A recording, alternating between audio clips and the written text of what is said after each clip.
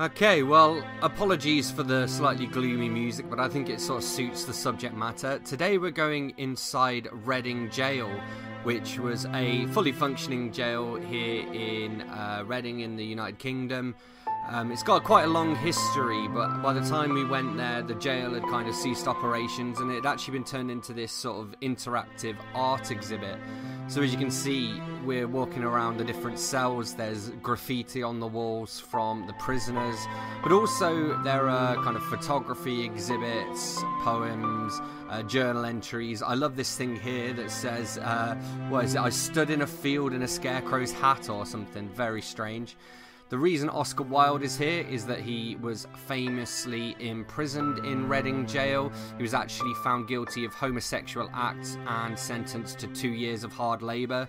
While he was there, he wrote a poem called The Ballad of Reading Jail, which I'll read to you in a minute. And actually, as we walked around, we got to see the door of his cell, which comes up in the video in a little bit.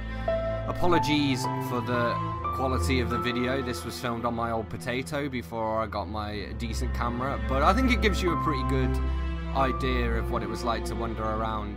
Now, unfortunately, this was only open for a short time, so you can no longer go along to see this, which is another reason why we're using my potato camera footage.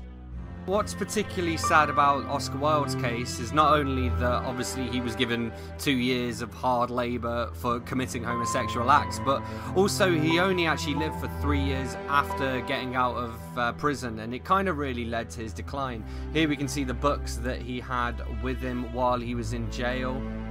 There's a little bit more to see, but I'm going to let the video speak for itself, and I'm going to read The Ballad of Reading Jail. Here's the door to Oscar Wilde's cell, and here's the poem that he wrote about his time here.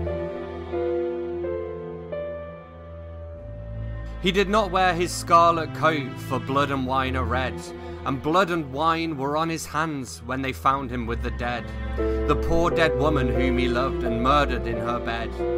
He walked amongst the trial men in a suit of shabby grey. A cricket cap was on his head, and his steps seemed light and gay. But I never saw a man who looked so wistfully at the day. I never saw a man who looked with such a wistful eye upon that little tent of blue which prisoners call the sky, and at every drifting cloud that went with sails of silver by.